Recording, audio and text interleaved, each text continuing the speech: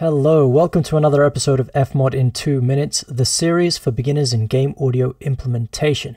Today I'm going to be talking about a few different ways that you can implement snapshots. We've talked about snapshots and a couple examples on scenarios and when you might need to use them, and now I'm going to talk about how you actually use them to communicate with a game engine. So if we open up our mixer and the snapshot menu, you can remember we've got this pause menu snapshot that filters and ducks some volume when it's played.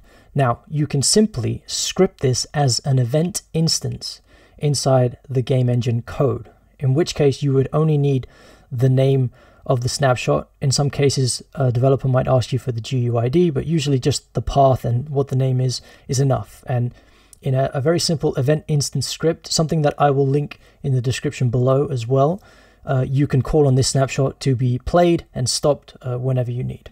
There's also another way of doing this by adding it to an event itself in a way that we can control ourselves without bothering a programmer in order to script it. So here's an instance. I have, remember this music from Celeste, which I'm just using completely out of context just as an example, and I can imagine this is gameplay music, and let's set up the scenario that when the menu plays or the menu is opened, there is a menu music playing.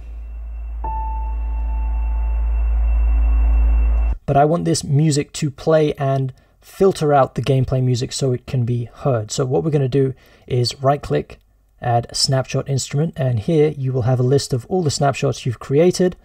Click on pause menu because that's what we want. And I'll just drag it out to the length of the loop. And now let me just simulate this scenario for you. If I play the gameplay music,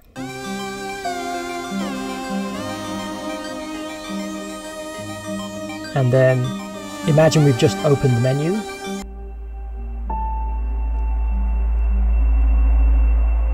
The music on top plays and the snapshot underneath ensures that everything else is filtered.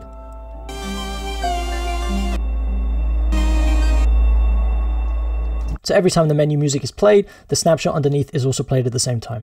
Again, another really quick idea on how you can use it. Hopefully this inspires you to use it in many more different scenarios that you come across.